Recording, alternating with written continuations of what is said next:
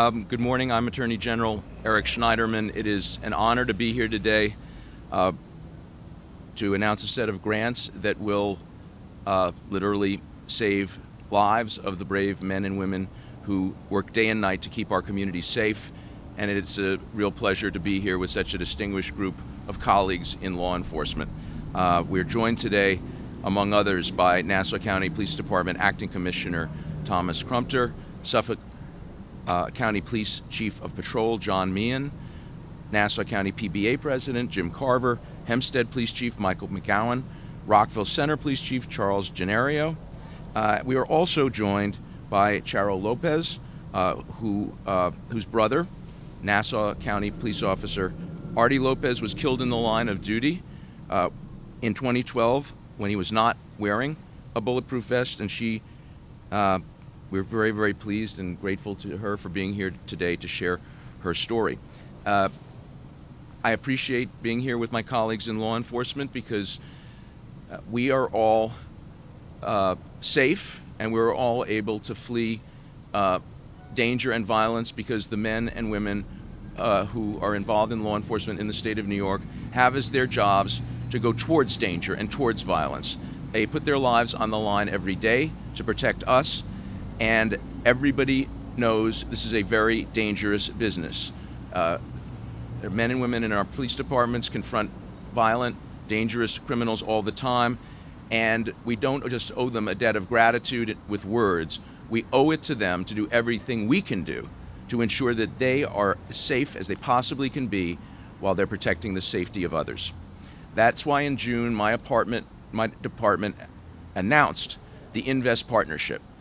My office has dedicated $3.5 million in criminal and civil forfeiture funds to reimbursing local law enforcement agencies for up to 50% of the cost of new or replacement bulletproof vests.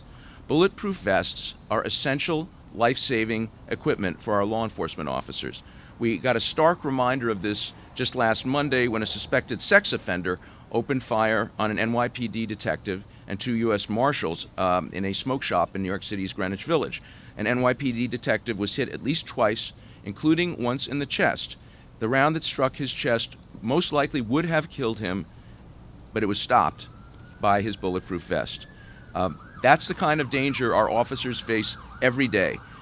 They never know when a routine stop will turn into a violent incident, when serving a warrant could turn into a violent incident, and we have a solemn duty. And as a representative of all the people of the state of New York, I feel that I'm taking the action the people of New York would want us to take in fulfilling that duty to provide the best equipment and ensure our officers are safe as they possibly can be.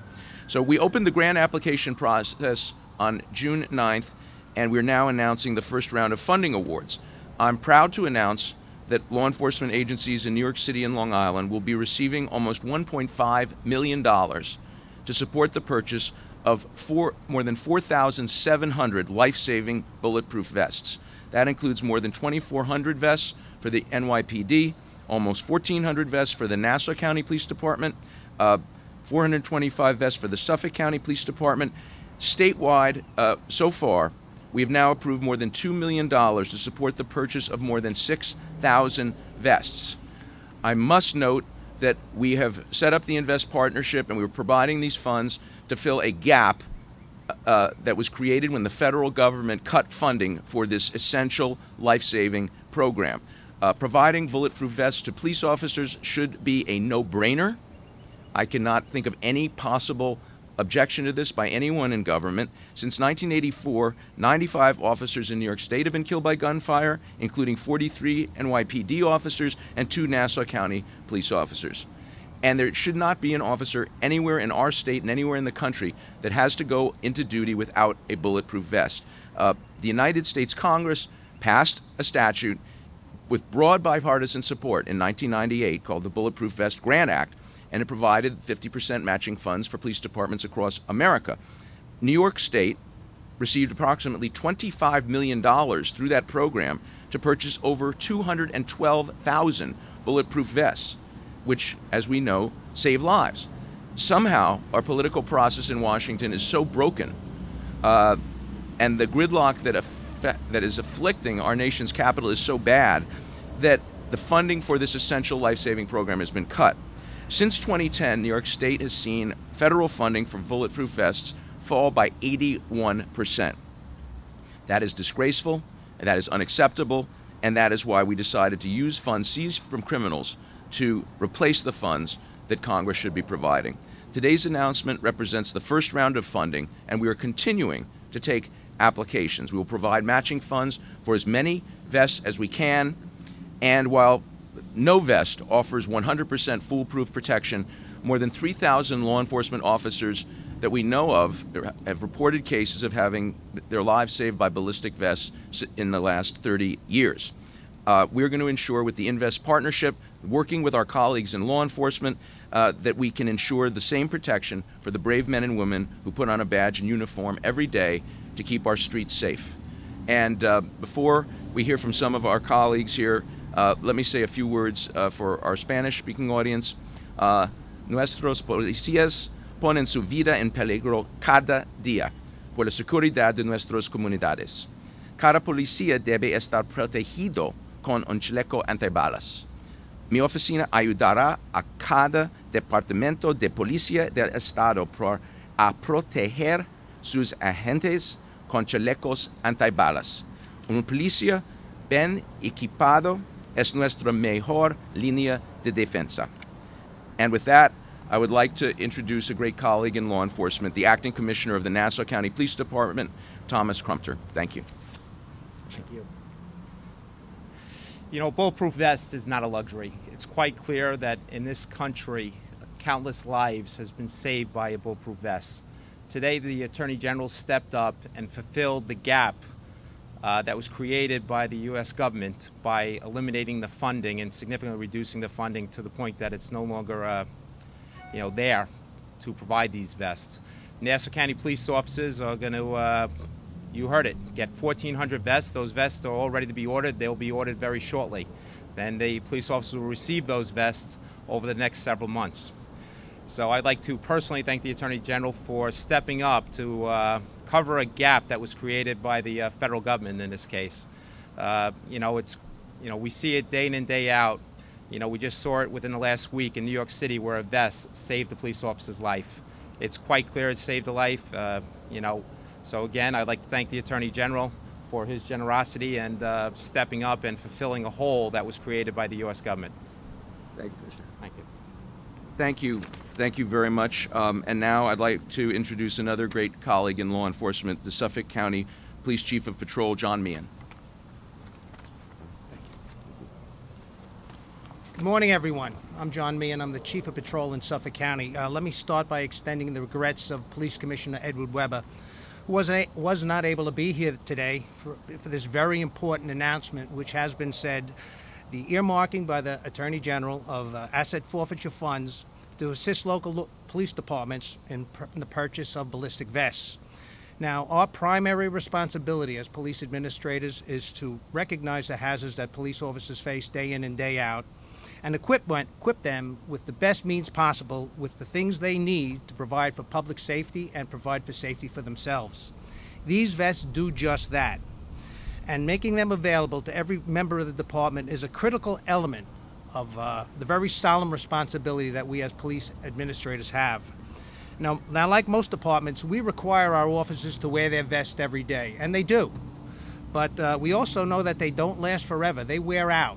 We retire our vests after 7 years. With this money that this program provides, we'll be assured that despite the fiscal situation that everyone is facing right now, that these ballistic vests will continue to be available to every member of our department.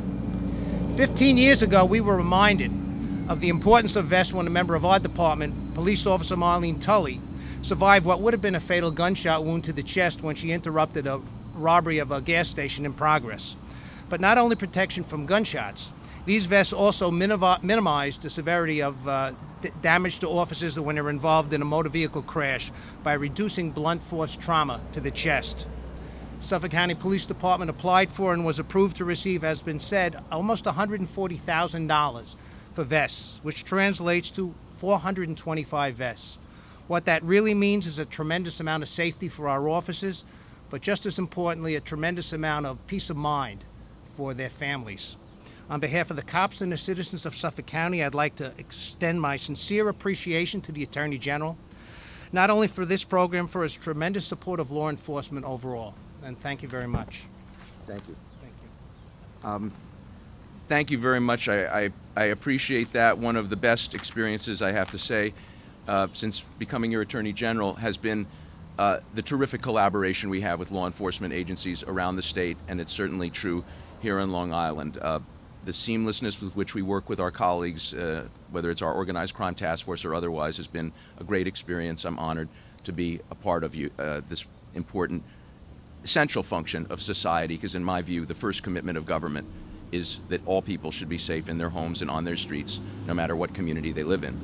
And we're now honored to introduce Charo Lopez, who is here because her brother, a Nassau County police officer, was killed in the line of duty in 2012, and a bulletproof vest, we believe, sadly, could have saved his life. Charo?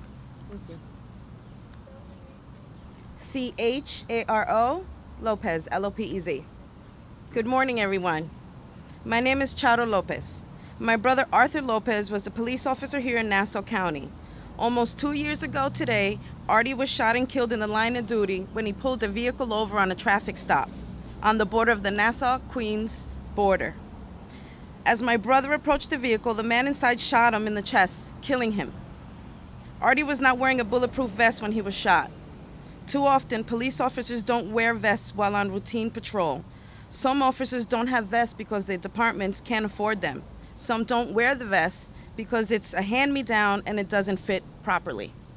Some officers just don't think that they would need in a particular situation. But I'm here to tell you, no officer should ever walk a beat, respond to a call, or chase down a lead without wearing a bulletproof vest. It is impossible to overstate the importance of providing bulletproof vests to the men and women in law enforcement that protect us every day. Had Artie been wearing his vest on that October day, there'd be a good chance he would be with us today, standing behind us. My family and I made the sad trip to the courthouse last week to watch Artie's killer be convicted of murder. We have an obligation to protect the officers that protect us, and that's why I am here today. I believe that this program will literally save lives. Attorney General Schneiderman's inVEST partnership will help officers make it home to their families at the end of the day, and nothing is more important than that. Thank you. Thank you. Thank you very much. Thank you for your strength and courage in sharing that with us. And now I'd like to introduce the Nassau County PBA President, Jim Carver. Thank you, Eric. How do you follow up what Charo was just talking about?